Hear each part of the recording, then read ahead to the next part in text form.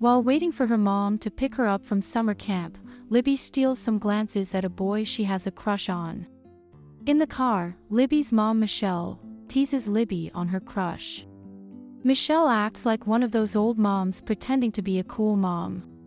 She even allows her daughter to drive without a permit. Michelle has sold one of the lots on her land. Her romance novels haven't been selling too well, so she needs the cash. When they get home, Libby meets her mom's new boyfriend. She's in awe as he does a slow Baywatch walk back to shore. Michelle comments how she's been writing him constantly. A cheeky innuendo to tell your daughter. Libby hesitantly meets this new lover boy John. John gives Libby a bracelet called the Navajo Stone of Life. It apparently represents the Phoenician goddess of fertility. Then, Libby gets dressed and tries to perk up her chest. She tries to act out how she's going to act around the handsome John. Once she's downstairs, she says hello to John, then stares at his happy trail when his shirt lifts up. During their early dinner together, Libby explains how John just magically appeared one day while she was riding out on the porch. John says he's an aquatic geneticist researching freshwater animals. When John explains in great lengths how he's trying to find a way for living things to survive in a saltwater world, Libby finds herself getting really hot and bothered by how hot and smart John is. Then, John tries to eat some greens and almost chokes. Michelle hugs to comfort the coughing mess, and John goes in to touch Libby on the shoulder. At night, that touch still lingers on Libby's shoulders. She imagines it again while she touches herself. However, she stops herself from going overboard. Then, she overhears her mother moaning in the bedroom. Libby creepily goes to check under the door crack. However, John gets up, so she runs away. Libby pretends to sleep while John stares at her from the hallway. The next morning, Libby catches her mom asking for some scratches on her arms. It's a weird tic that Michelle likes lately. During their alone time, Libby digs up a few canisters that have her mom and grandpa's name on tins. Every day on August 28th, they gift something to their grandpa. However, Michelle doesn't want to partake in this tradition this year. Libby criticizes Michelle's attitude towards their grandpa, and says no wonder grandpa left the house to her instead of Michelle. Michelle finally says it's because her grandpa never loved her, then walks away. While alone by the water, Libby gets bit by a fat centipede. John says it's because the centipede is protecting its offspring. He begins to blow on Libby's bite mark and this makes chills run down Libby. John looks at her with deep ocean blue eyes. John wonders if he should take off because he doesn't want to cause a rift between Michelle and Libby. Libby says he should stay, especially since John loves Michelle. When Libby goes to apologize to her mom, Michelle is a bit tired and groggy. Michelle says her stomach hurts a little. Michelle tells her daughter that her and John are engaged. Libby admits that she's happy as long as Michelle is happy. Sometime later, Libby stares at John from her window. He removes his clothes, then catches Libby staring. Then, Libby decides to go to the basement to give John a drink. Unfortunately, John doesn't drink anything with sodium. Health freak. John shows her the cool setup he has in the basement. It's a bunch of lampreys in water tanks. Lampreys are a 360-million-year-old species that can survive in both freshwater and saltwater. Lampreys are parasitic creatures that can adapt to their environment easily by attaching themselves to other creatures. John invites Libby on a boat ride to collect some samples. During this, John asks Libby to hold his legs while he grabs some eels. She starts to talk about how she's applied to colleges far from home. Then, a pool of blood leaks between her legs. John reacts quickly by putting his shirt under her, so that her period blood doesn't get everywhere. John tries to reassure her to not be embarrassed. Then he makes it even more awkward by licking her blood to prove it's not a big deal. Once they reach the shore, Libby embarrassingly holds onto John's shirt while she walks away. She takes a shower to clean herself up and removes the bracelet that John gave her. John knocks on the door to see if Libby is okay.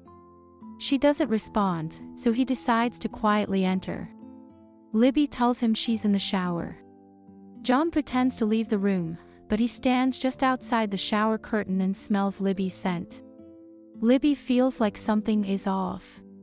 Then, John goes to smell his shirt that was used to soak up Libby's period blood. He eventually leaves without getting caught. After the shower, Libby checks on her mom and finds John there about to mount Michelle. The two even make eye contact. Libby tries calling her friend Marley to tell her what's going on. But it doesn't connect.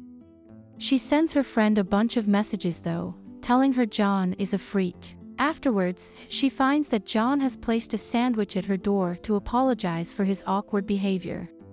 Late at night, Libby is woken up by eerie red light coming from the lake. John walks toward this beam of light, disappearing into the water. Libby tries to fetch her mom, but she doesn't answer her locked door. So, Libby goes to the lake herself. Meanwhile, a figure behind her twitches weirdly. It's a very confused John. He claims he wasn't in the lake and is very dry. But then, contradicts this by saying he sleepwalks. Libby doesn't believe any of this and goes back inside. In the morning, Michelle is throwing up constantly and asks Libby to drive into town to get a pregnancy test and a bunch of medicine. While in town, she notices John walking and holding another woman. John notices Libby following them. Unfortunately, Libby is interrupted by the store clerk because she forgot to pay. When Libby arrives home, her friend Marley is there commenting on how hot John is. Libby gives her mom all the things she got at the store. Then, John insists Libby to tend to her friend. He comments that she looks fun. Libby is weirded out by another one of his comments. Libby wishes she could stay to let her mom know of all her recent discoveries about John. He winks her goodbye. Libby goes to Marley to explain everything freaky about John. Marley says Libby needs to get out of this house and tell her mom. Libby is too scared to though. So, Marley takes it upon herself to tell Michelle everything. While waiting, Libby decides to eat some macaroni in the fridge. Suddenly, she finds herself waking up on her bed. Apparently Marley left the house a while ago. Michelle breaks the news to Libby that she's pregnant. Libby doesn't look happy though, and she wonders if Marley told Michelle everything. Michelle doesn't seem too bothered by what Marley said. So, Libby reminds her that John licked her period blood. Michelle doesn't believe it and thinks Libby is just making up lies again. John winks at her, but it looks off. Libby calls him a freak and grabs her mom. However, Michelle slaps her daughter to the moon. In retaliation, Libby tells John that Michelle isn't actually 35 years old. She's 42 years old. John is upset with this lie. When he tries to leave, Michelle stops him. But his eyes go crazy on her. Libby tries to explain again how John is weird. However, Michelle is just straight upset with her. After things have calmed down, Libby hears something climbing up the house. Then, she hears her mom struggling. She finds John mounting her mother, while his skin changes with bumps on his back. When he climaxes, it's a weird deep throttling sound. Afterwards, Michelle is missing, so Libby stupidly looks for her in the lake. Realizing that there's no hope for her mother, Libby tries to drive away. However, she stupidly gets the car stuck by the lake. When Libby turns on her headlights, she sees something in the lake that viewers don't get to see. This prompts Libby to call 911, but she can't reach them. Instead, she calls her mom's phone and follows the ringtone into the basement. As she walks down the basement, the blue light reveals a bunch of hieroglyphs on her wrist where she had worn the bracelet. She discovers her mother tied and sitting in a large tank. She too has the same markings on her wrists. Libby grabs a bucket to reach her mom. Once Michelle finally becomes conscious, she starts screaming. This alerts John to come downstairs, so Libby rushes to hide, dropping the bucket and its contents onto the floor. When she hides in a corner, she notices weird fish-like feet being affected by the water. John decides to wear boots to avoid this. Michelle starts screaming as she gives birth to an inhuman creature. John is upset because the inhuman baby was born dead. He leaves with the baby. Libby finds John spitting some glowing ball into the creature's mouth. Then, she locks the basement door so that John can't come back inside. She tries calling 911, but it turns out John has a device that blocks all calls. John speaks to her through a small window and demands to be let inside. He snarls and growls like an alien creature. Then, Libby breaks the device so she can call the cops. While on the phone, the dispatcher tries to tell her to stay calm. Then, she discovers her dead friend Marley in a tank. John surprises Libby from behind. He chokes her while lifting her up. Luckily, there's a bucket with the same salt contents nearby. She uses it on John and it's super effective. She uses it some more to buy time to grab her mom. She doesn't wake up until Libby scratches her arm. Michelle apologizes for being a stupid hoe. After this, they run outside the house, only to be surrounded by other fish-like creatures. Her mom can't walk any longer as her face melts away like tuna melt. Then, Libby is attacked from behind.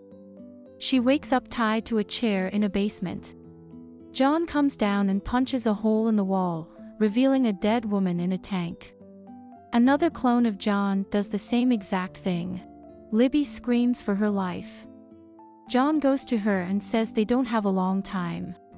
He growls and spits the blue ball into her mouth. He demands her to just swallow it. She eventually does. Then she wakes up inside a tank. She tries to struggle out of the tank, but her fate is the same as those around her. The movie ends. What did y'all think of this twisted crap? Definitely a weird movie. Subscribe for more videos like this. Turn on notifications and leave a like. It really helps the channel.